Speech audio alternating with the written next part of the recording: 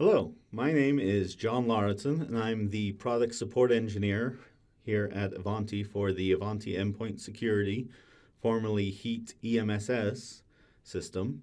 And in this series of videos, I'll be walking you through the process of migrating from the Ivanti Endpoint Security to Ivanti Security Controls, also known as ISeC.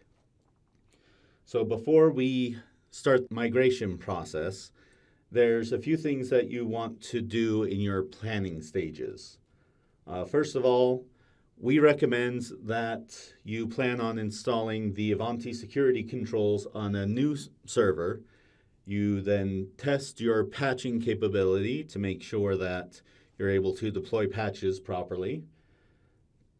Then you finish getting everything set up, and finally you decommission. You remove the endpoint security agents, and then you finally decommission or uninstall the endpoint security server.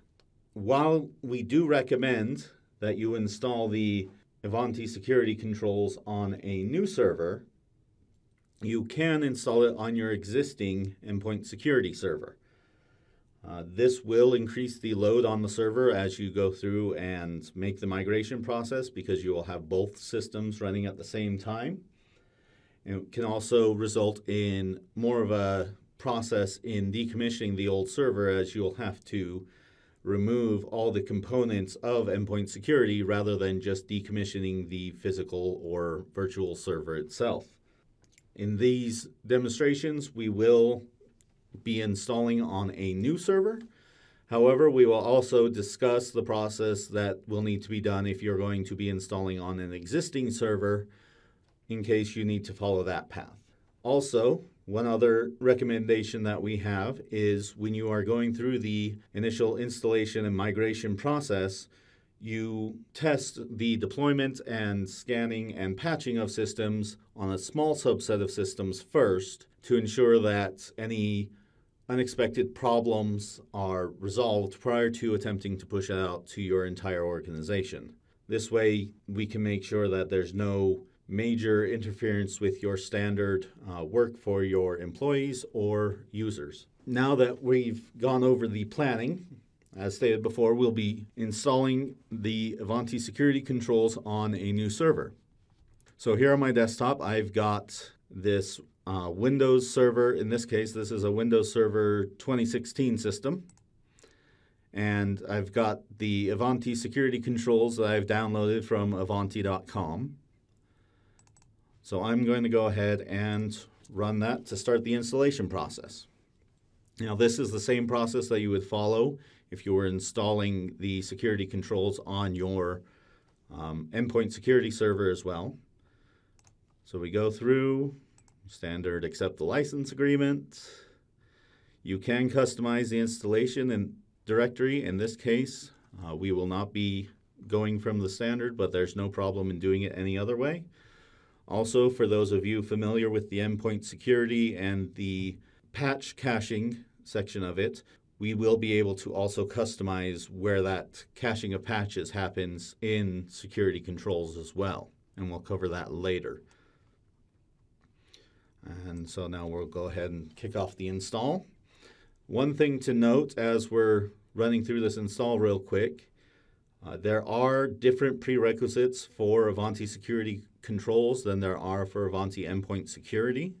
So if you are installing this on the same system as your endpoint security server, you will want to either ensure that those prerequisites are already installed, or install security controls at a time when you can reboot the server, because there will be times when, depending on which prerequisites are installed, you may need to reboot the server, and we don't want to disrupt any other activities that endpoint security might be doing. So now that we've completed the installation, the next step is to connect security controls with the database.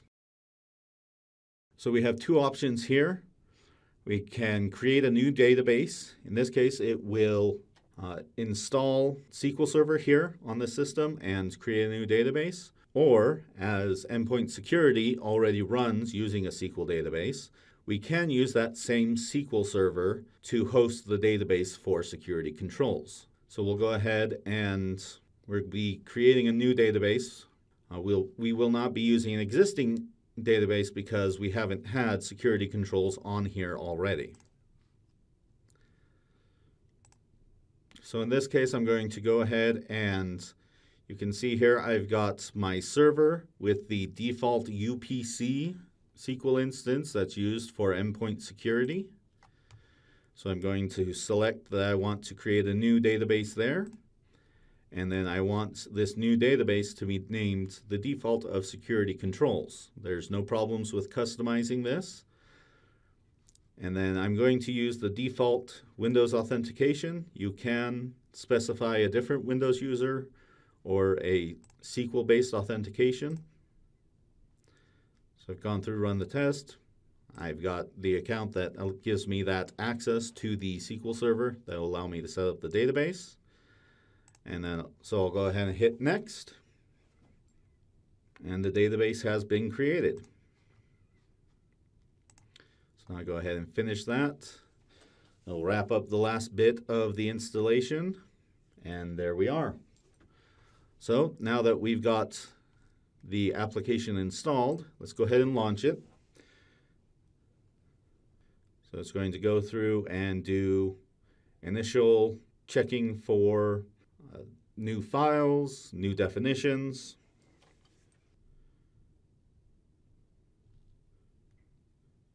Okay, so now that I've got Ivanti Security Controls up and running, we're going to go ahead and activate our license. We do this by going to help, enter /refresh license key. So now in here, I've got some temporary licenses from a trial mode. So I'll go ahead and remove those. I'll take my license key that I've already received.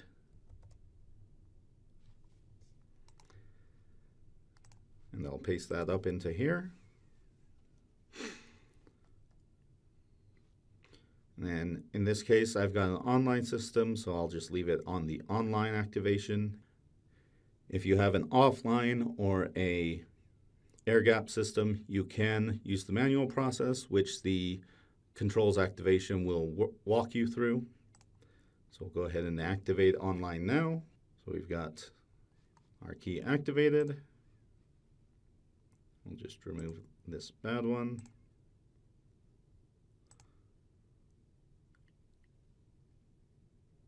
All right, and so there we have our Ivanti Security Controls up and running. So as a summary, in this video, we completed the initial installation of Ivanti Security Controls. We set it up on a new server, and then we connected it to a database on an existing SQL server. We've planned out how the rest of our migration is going to go. We're going to proceed with installing on this server while leaving our existing endpoint security server up and running so that we can have a smooth migration without interruption to our patching, monitoring, and deployment process. We'll then go ahead and after we've verified that everything is set up properly for security controls to handle all our patching, we will decommission our endpoint security server.